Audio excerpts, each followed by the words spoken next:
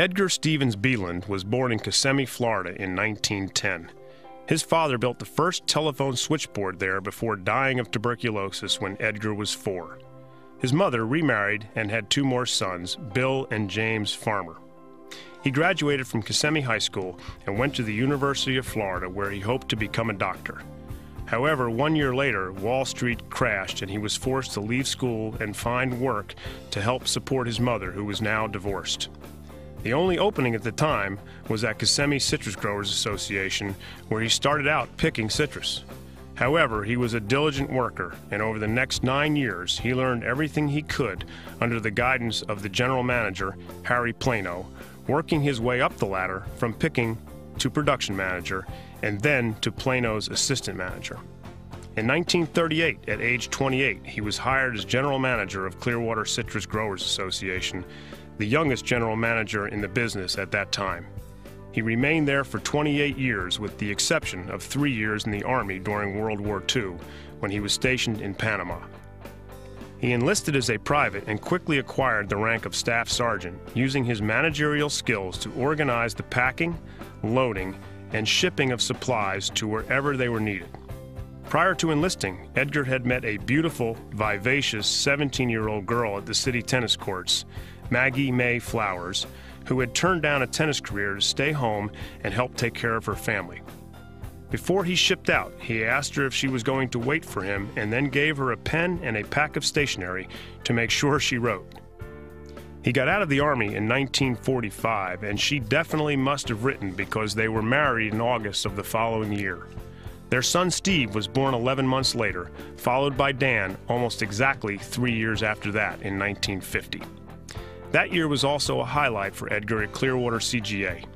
He was given the opportunity to furnish the February shipment for Harry and David's Fruit of the Month Club, so he figured out a way to adjust the conveyor belts at the packing house to accommodate their gift boxes, resulting in a business relationship that lasted 16 years.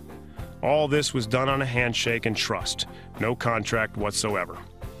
However, Pinellas County citrus took a beating between the 1957 and 1962 freezes and a long drought in between, forcing the packing house out of business.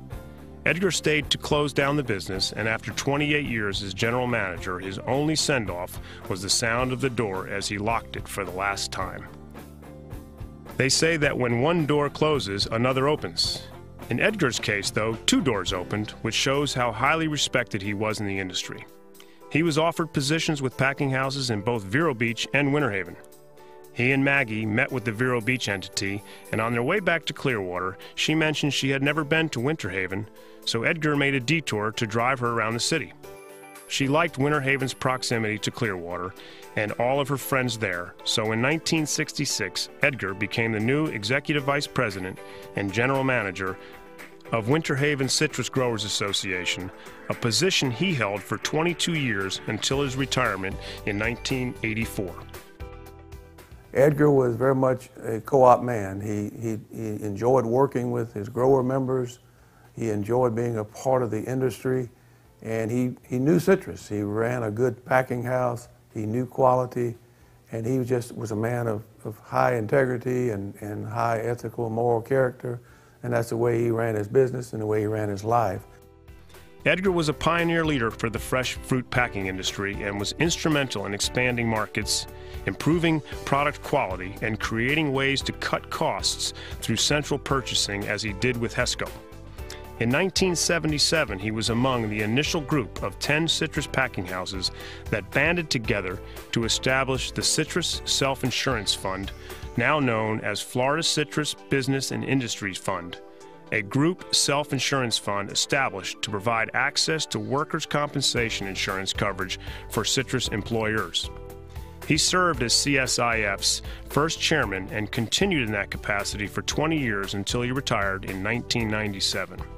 At the same time, he also served as the fund's administrator from inception of the program in 1977 to 1988.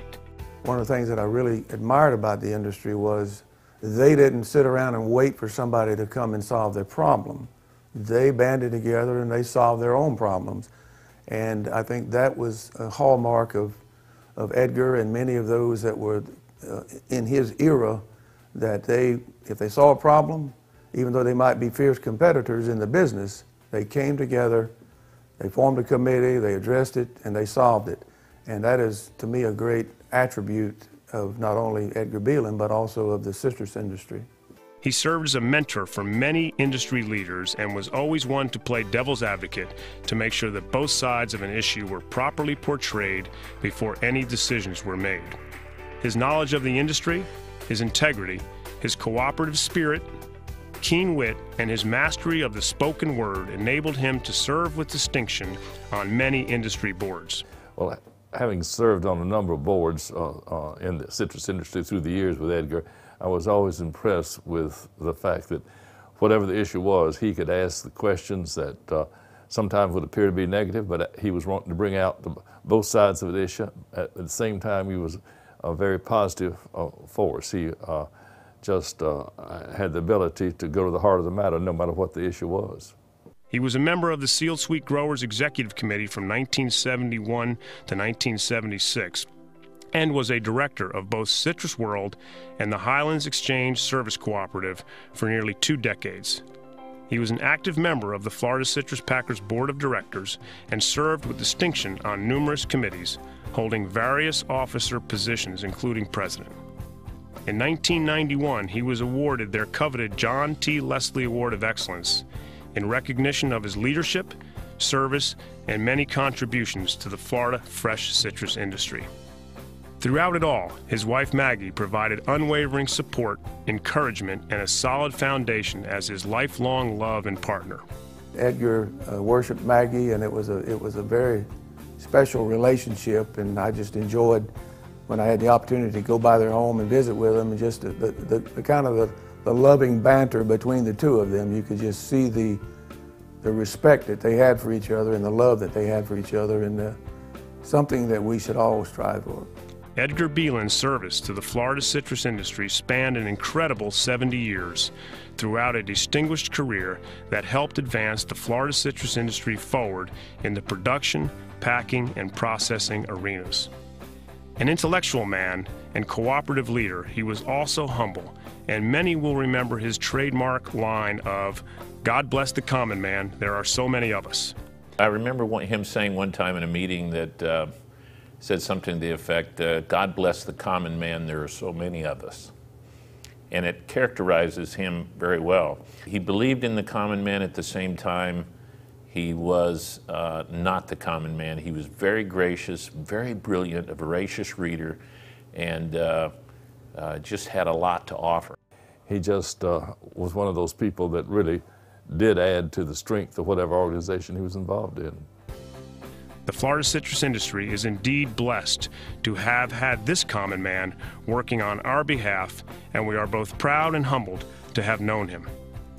Therefore, please join me in honoring his contributions as the 162nd member of the Florida Citrus Hall of Fame.